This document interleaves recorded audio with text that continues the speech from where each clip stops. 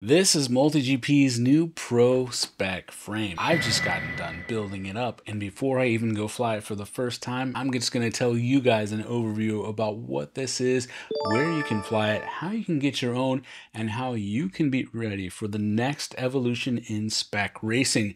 Look how far we've come since this tiny trainer. If you don't know, this is based on the Spec drone that was developed for the Sharjah UAE race and went down, and then other pilots had the opportunity to fly that same spec fleet at International Open for a special event that we're going to have more on the channel very soon about. But now you can get a version of that same frame, build up your own, and compete in many different events. The first of which is already scheduled for August 9th and 10th in Kansas City, Boner Springs. But we're going to tell you a little bit more about that later on. Now, what qualifies to be able to fly for this? This only has two available frame options. This one, which is probably what everybody's going to be using, and a prig. And the prig can only be used with original arms. Now, every quad is going to require LEDs, and you're probably going to need a few more than what I have right here, this little tiny trainer kit, but hey, it's a start, right? The motor for the spec is going to be any 2808 size motor or smaller. The spec prop is going to vary from event to event, and as you go to an event, a prop will be selected for that event, so it could come from any manufacturer, and they'll be given away at that event for free, included in your race fee. The battery is going to be any 6S 2200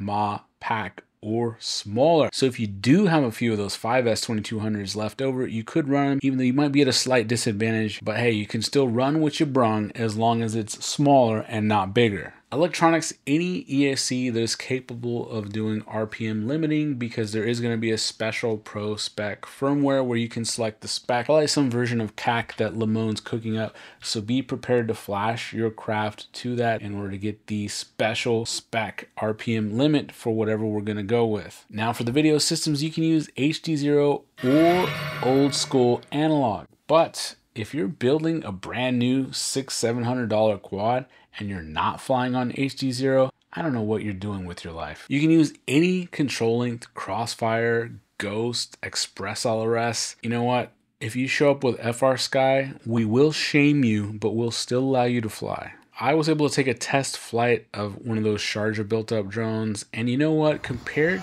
to the other leagues out there, that 6S power, even though it's a very similar weight, it just felt nicer in the air. I'm not used to flying such big and heavy things, so they honestly just don't feel very good. But with that extra power to get around corners, it felt a little bit better. When it's time to build up that MultiGP Pro Spec, you're going to want to assemble a few things. Because this is a giant build that has 30x30 available, we're going to use the Foxier budget stack. Just because the frame is big doesn't mean the price has to be. Only 66 bucks for this. Next thing you want to do is get your 90 FPS camera, get yourself an upgraded lens, but also possibly get yourself a very long MIPI cable. Next thing you're going to want to do is get your VTX. Now, if you're converting all of your 5-inch to the Race V3, now's a perfect time to yank one of those Race V2s off of one of your 5-inch racing builds. This uses an SMA at back, so you're going to want to get yourself an SMA pigtail for this type of mounting right there. Keep in mind that the LED kit is not released yet, but I'm hoping that somebody makes some sort of a mounting solution, maybe to put dual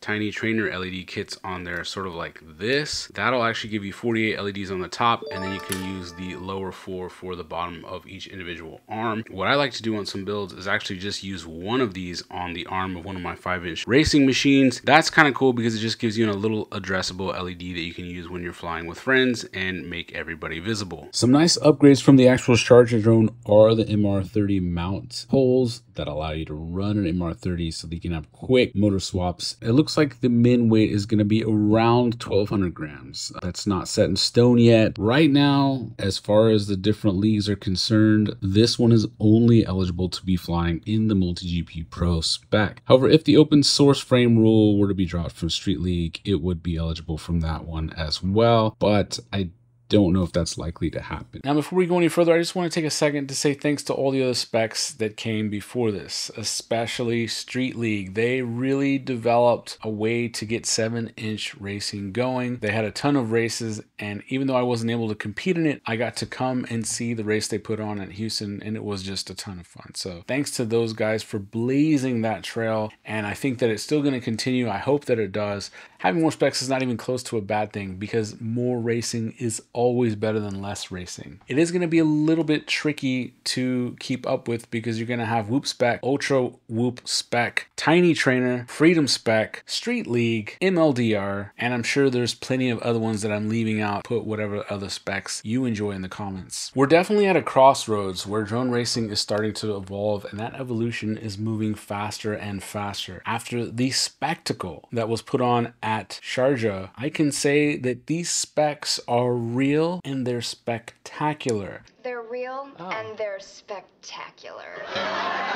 And they're perfect for spectators to see. They're fun for us to participate and race in. And I can't wait until this spec is able to get some of the biggest prize purses around. That's my prediction. I think that the first $50,000, $100,000 prize purse is going to be given on a drone of this size. Now, which league is going to be able to do it first? That remains to be seen. You can easily tell that we're getting better at putting these events on. The skills all across the board are leveling up, and we're right there ready to watch spectators watch. Even at International Open at the stock race, we had a little crowd of people that came just to be able to see the lit up gates, the lit up quads flying around the night sky. It was fantastic. And now you can get in on this action too. There's plenty of tickets available for that event in Kansas City. Just book yourself a ticket over to Boner Springs. I don't know who is going to be the track designer for that, but if they don't pick Boner to design the track at Boner Springs,